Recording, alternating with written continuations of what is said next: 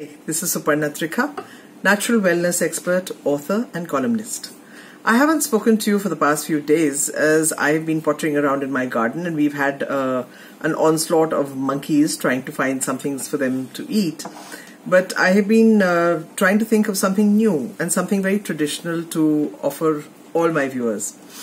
Today I'm going to use a product which is very easily available, and this is a telephone brand, Isabgol psyllium husk, and for those of you who have sensitive skins, it's one of the best things to use on your skin.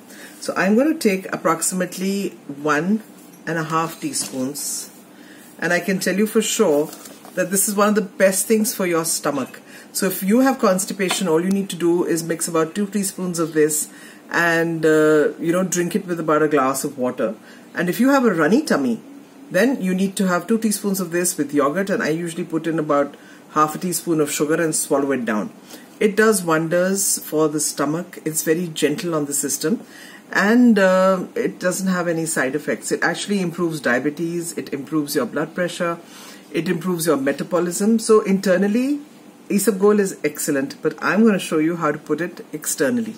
Now onto this 1.5 teaspoons of Isabgol, I have taken, as you can see, some very nice green tea, and I've not strained it. I've just let it settle down in the glass, in a sort of a sedimentation, and I'm going to use this water in my Isabgol.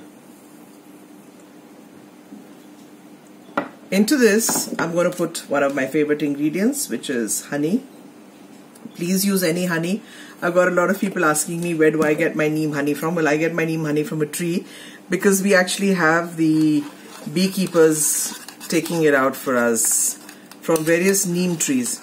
Now, as you can see, this is becoming very nice and thick, and that's exactly what we want. So when we're treating sensitive skins, basically the grains on any scrub have to be very, very gentle, and this becomes so thick that you can very lightly just put it all over your face.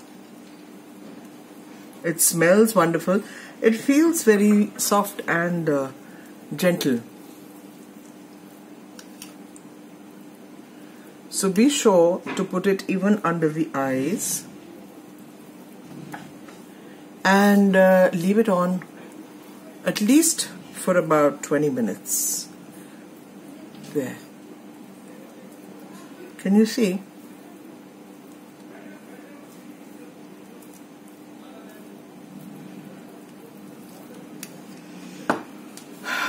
Many of you keep asking me that, we've got excess of scrub that we've made.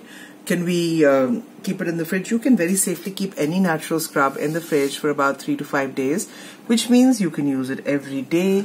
You can use it alternate days, but do use it, because that's the whole beauty of using anything natural. So I'm going to leave this on, and I'm going to show you in exactly 10 minutes how my skin looks like.